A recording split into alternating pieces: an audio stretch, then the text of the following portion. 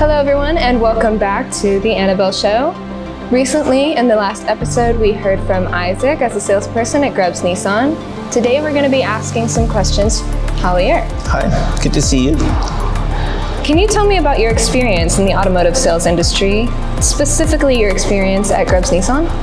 It's been a good experience. I'm used to sales. I've always worked in hospitality, but here at Grubbs Nissan, I feel like it's family, and we all try to help each other to succeed. Absolutely.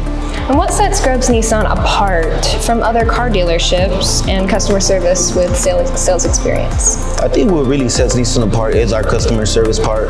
We go above and beyond for all of our customers to make sure that they're satisfied, and before they leave here with a smile. Amazing. And what do you find most rewarding about working as a car salesperson at Grubbs Nissan? I think the thing I find most rewarding is being able to help people. Sometimes they need extra transportation to get around, or maybe a bigger vehicle for their family. So making sure that they're taken care of really makes me satisfied.